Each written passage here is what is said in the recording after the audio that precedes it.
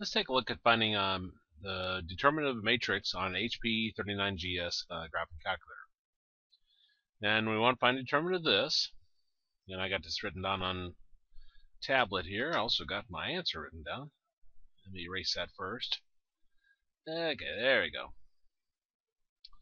Now let's plug this into our calculator. Okay. Now this is a 3x3 matrix, so I want to go to my matrix menu, which you see is above you 4. Now to access that, I'm going to do my Shift and then 4 to go to my matrix. And you see I got M1, M2, so forth. I'm just going to work with M1. So Edit, the button right below that is F1. And I'm going to type in the matrix. I'll do 3 enter, 1 enter,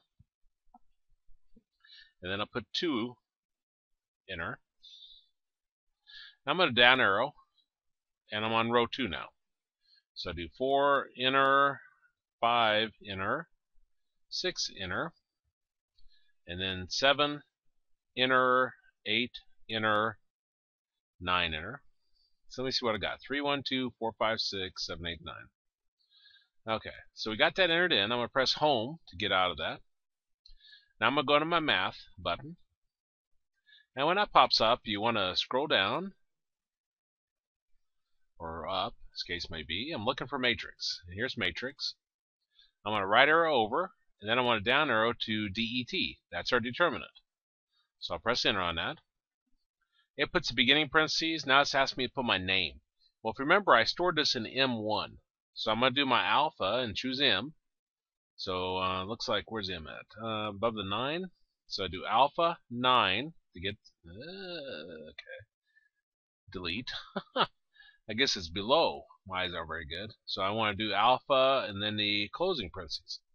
And then put 1 and then closing parentheses here. And then press enter. And our answer is -9. Now I'm definitely not an expert on the HP 39GS calculator. There might be a very easy way to bring up the menu of all the different matrices so you don't have to sit there and actually type it in. But my goal is to have these videos out there so if somebody goes into college algebra, if they don't have a TA3, TA4, they got one of these off brand, though HP is an off brand, but kind of an oddball calculator, then they can still function in the class. And if they don't have the money for the graphing calculator, then they don't have to withdraw from the class. Well, that's finding determinants on an HP 39GS calculator.